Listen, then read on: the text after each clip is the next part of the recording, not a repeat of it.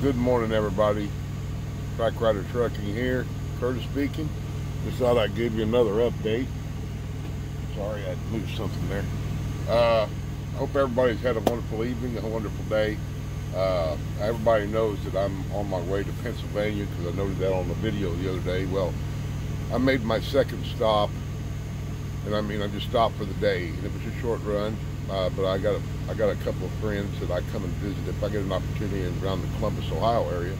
And I had an extra day, so I said, let's stop by and see them. I hadn't seen them in about 3 or 4 months. And a good friend of mine, and we've known each other for almost 10 years now. We worked together when I was in the construction industry in Colorado Springs. That's where I met him at. And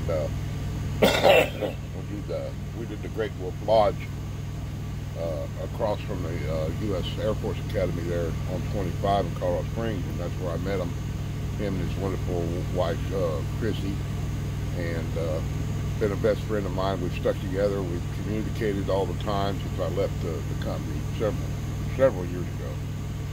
So he calls me every morning, checks on me, see how I'm doing as far as driving. He used to be an old truck driver himself back in the day, but now he's a master plumber. And I mentioned this a couple times, but anyway, there's a little place off of 270 on Interstate 23. A lot of people know 23. It's kind of a major hub back and forth on the truck driving stuff. And I stopped off there at one of these they got a brand new marathon truck stop, not very many spots, 14, right across from the casino. So I stopped in, and him and his wonderful wife, Bill and his wife, come over and picked me up. And we kind of took off and running around and had lunch together. And we came back, and Chrissy kept saying, "You got a surprise for you." And I said, "Nah, whatever." So we went back to their hotel. And, well, they actually live in a motel for now, and right down the road, about a block down from my truck. And what was funny is that I seen a bunch of cops. Didn't know what was going on. So apparently, what's going on is, the campaign trail's going on hard and heavy between President Trump and Biden. And apparently the president was scheduled to speak at a location about 9 miles south here, Circleville, Ohio, yesterday. And for his campaign, he's doing his campaign run. He's in North Carolina, and then he came here, and he was supposed to go somewhere else this evening. I wasn't sure, I can't remember, but anyway. So in other words, he flew into a little airport. It used to be an old Air Force base right down the road here. So they barricaded, blocked everything down, and the bonus was I got to see the president's motorcade. So that was pretty cool. And my camera or my video, like I'm doing now, wouldn't show it. For some reason, mine just clammed up on me and didn't work, which makes me mad. So, but my best friend, my friend's wife, Chrissy, she took it. Kind of a dorky thing, and I'm going to see about learning how to post it for y'all.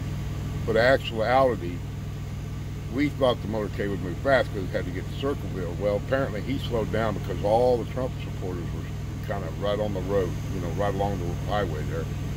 And he slowed to a crawl. And I'm telling you guys, this is no joke, no lie. He was probably about, I'd say not even 50 feet away from me in the big, the big limo. And he actually turned, and I gave him the thumbs up, and he turned around and waved and went like this to me and looked dead at me, which he's probably looking at everybody. But that was kind of weird. It was kind of cool, kind of unique. I wasn't expecting that. And, knowing that I was only a few hundred feet away from the President of the United States. But I just wanted to let you guys know that was kind of unique and fun. Kind of a bonus thing for me. But visit with my friends and everything, and he's supposed to, or his wife, girlfriend, or whatever, she's supposed to come and pick me up in about an hour. They're going to take me to breakfast, and then I'm going to get on the road and head towards the 90. I've still got a few hours. I try to call them. A lot of people do this, I try to call, see if I get an early delivery, but they wouldn't accept it. I can be there 3 hours early prior to my appointment at 5:30 in the morning, tomorrow morning, but they wouldn't take me any earlier than that. So I'm kind of stuck on this one, and anyway, which is fine. You know, it's okay. It was good paying load, and that's what we're doing, is a repowered load. But anyway, I'm gonna hook it up. I've got a location I'm planning on stopping at in about 4 hours. I'm only 206 from it. There ain't nothing around the Mount Pleasant, Pennsylvania. There ain't nowhere, nothing near it. Either going to try to park there on site, and they say you can park on the street. Yeah, I'm iffy about that. You know, I don't know if that's true, but that's what it said on the notes. And then you can check in. So I'm not going to make that attempt, I don't think. There's a Flying J about 16 miles away off of 70, and I'm going to try to shoot for that one. There's a Flying J, and then there's another truck stop across, a no-name truck stop across the way. Both of them look like they have pretty good parking, but we're going to see, because lately, I mean, parking for trucks has been a pain in the butt. Sorry, I had to do something.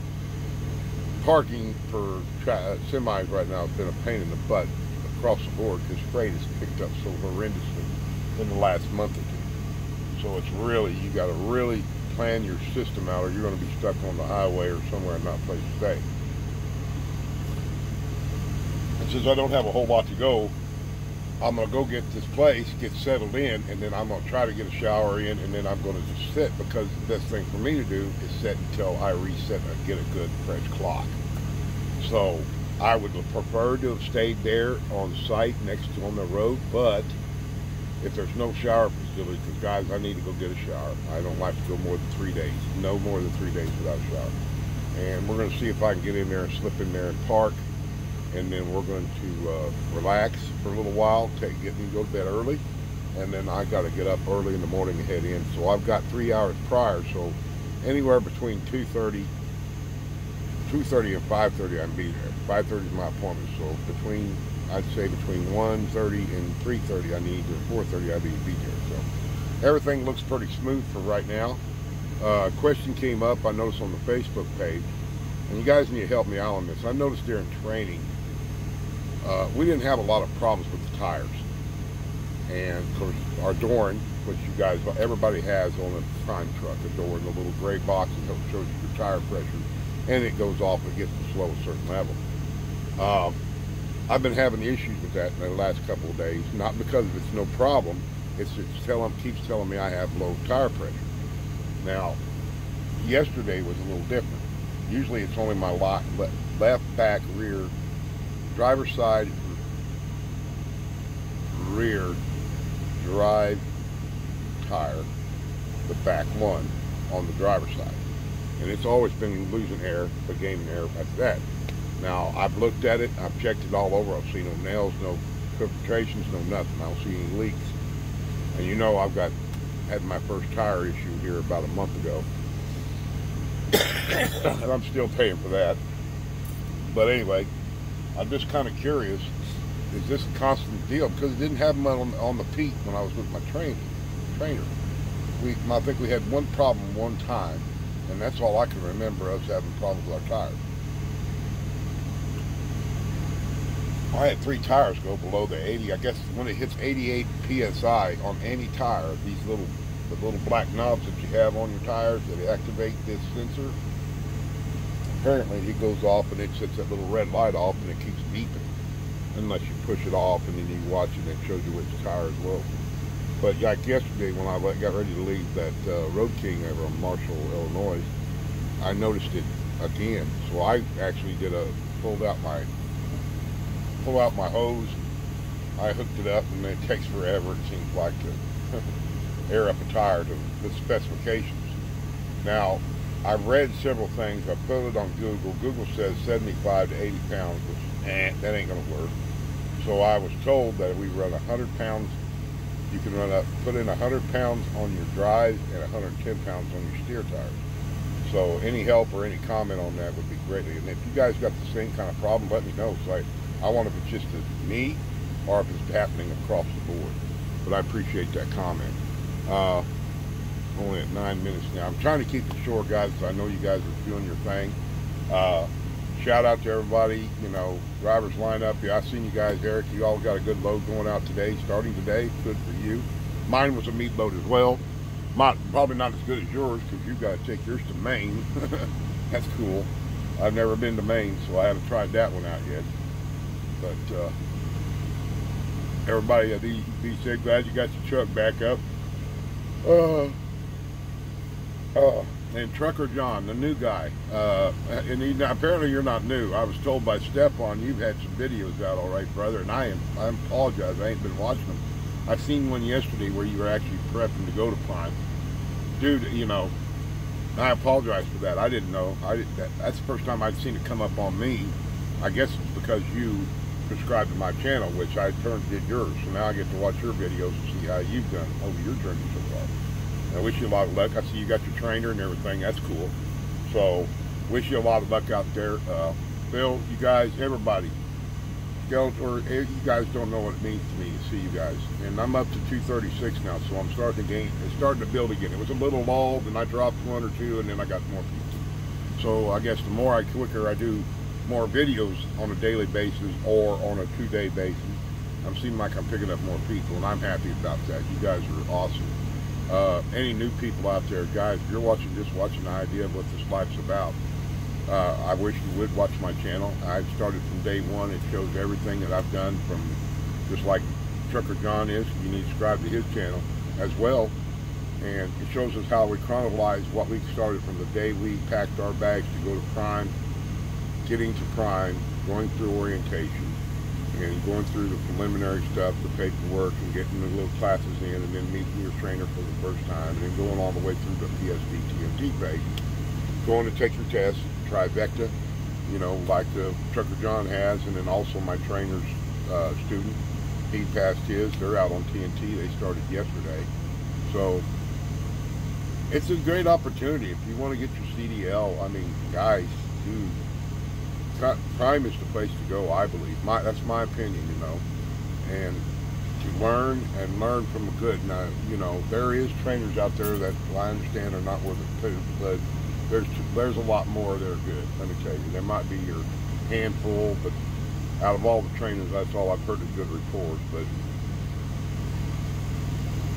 for your ladies, Kiersey, she's another one. She trains women, you know, and that's good. I mean, you know, you're open to suggestion. It's your call. If you go out there, you're a female or male, females especially,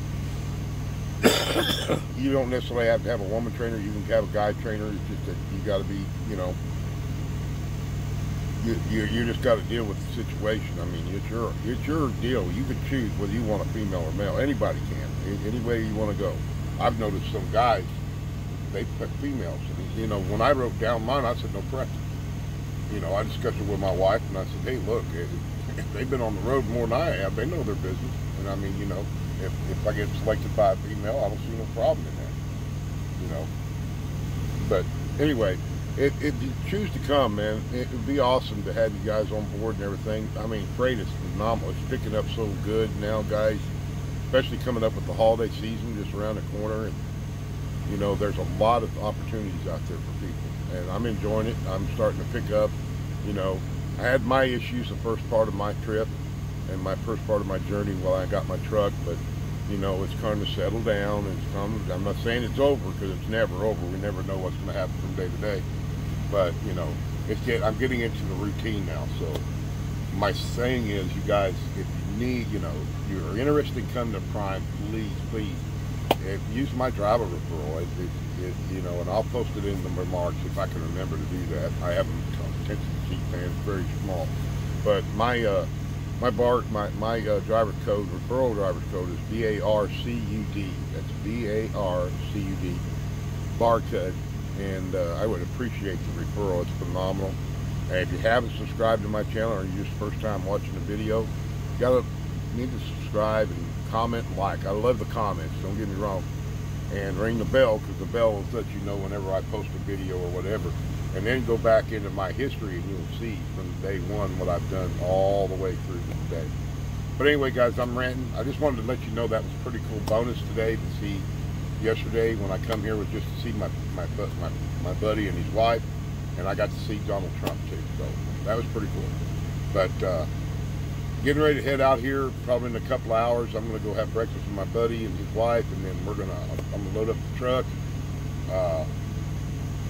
and get ready to roll. and I'm gonna do another day, and then hopefully if we get settled in early today, I might just we might sit down and I'll announce about doing a live video and see how many people want to come on, just chat and have a good day. It's, you know, it's a lonely life out here. I mean, I miss my family. I wished I was home, but it is what it is. I got to make a living. So y'all have a great day, and I'll talk to you soon. But take care of yourselves. Be safe. Always be safe. Don't take any chances out there. Winter's coming up. You know, it's the way it is. And I just want to keep reminding you, my motto is we always keep driving, and we always keep striving for perfection. You all have a great day, you know. Talk to you soon. Bye now.